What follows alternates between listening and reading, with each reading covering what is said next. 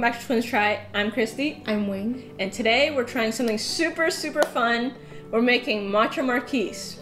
I saw this on a Facebook group called Subtle Asian Baking, and I sent it to my sister and my brother, and I've literally been dreaming about it ever since.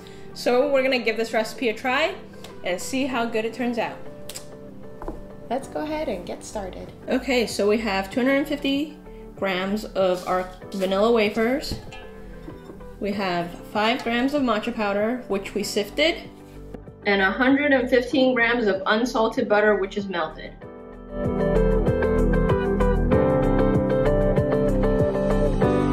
We have our parchment lined tin, because we don't have a pull out tin.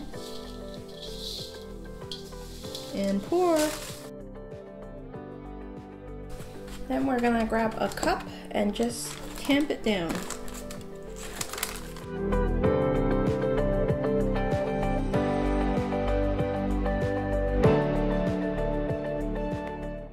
This is gonna go ahead and set in the fridge for 2 hours. Alright, we're gonna go ahead and start with the matcha cream. We're going to take 190 grams of unsalted butter, 25 grams of matcha powder, and 110 grams of white chocolate, and melt it on a bain-marie or a double boiler.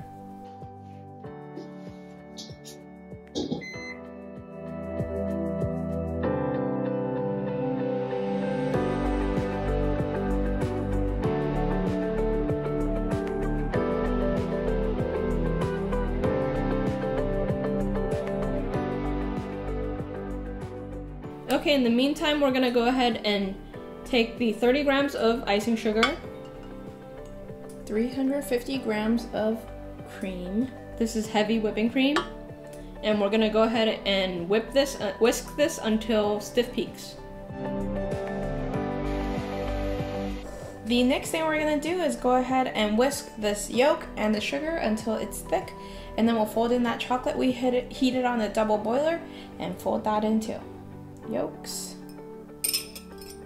Rice pot for the win. I'm running out of dishes, man.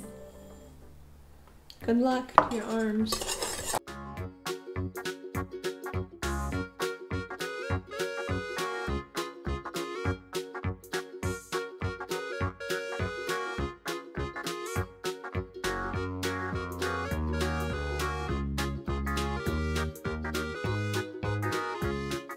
We have the crust and we have our folded cream.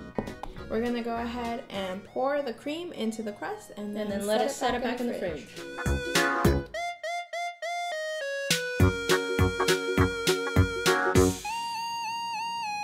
So we're gonna go ahead and set this right back into the fridge and let it set once more. Okay, we're back and we're gonna do the last thing, which is to make the matcha glaze. We have gelatin here that we're gonna bloom in cold water.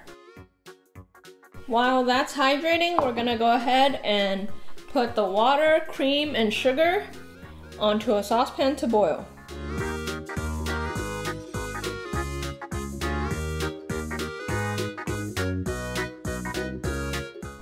And the final step is to add this softened gelatin. This was 4 grams of gelatin that we hydrated in cold water, is to add this here.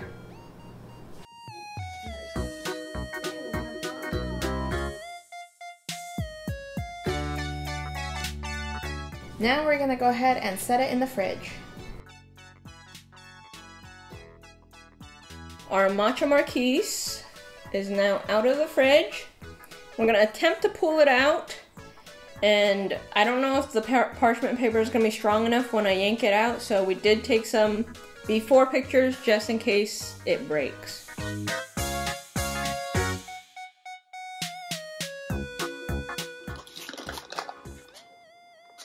I don't think the paper's strong enough. It's like kind of wet. Okay. Yeah. Oh my god, it transferred. Woohoo! Okay, so we're gonna try it now. Boink.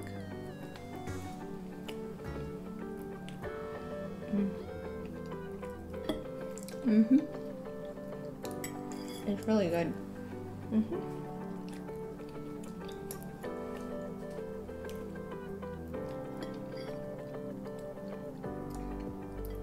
It's really earthy with the right amount of sweetness.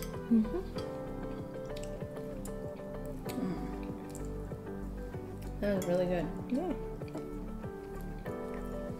It's really good.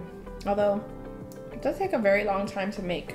Yeah, the most time is just in setting and waiting for everything to set, but I'd say I'd make this again. It takes a very long time. Oh yeah. So you have to kind of set aside a whole day to do this. You could do other things in between. There's a lot of downtime in this recipe. It's just waiting for the thing Like set the crust to set, then you have to wait for the cream to set, then the glaze to set. But overall, the flavor is great. Yeah, flavor's great. I like this recipe a lot. And it's not overpoweringly sweet, so I really do enjoy that. Yeah. And the earthiness is a really great balance. And usually with matcha desserts, you kind of have a very light flavor. This is very matcha forward, so I think most times people are afraid to put too much matcha. But this is a good amount of matcha. It's matcha in the crust, matcha in the cream, and matcha in the glaze. Yep. Alright, well, if you like this video, don't forget to like and subscribe. Don't forget to hit that notification bell so you get to see our next videos. And as always, let us know what you try next. On Twins Try. Bye.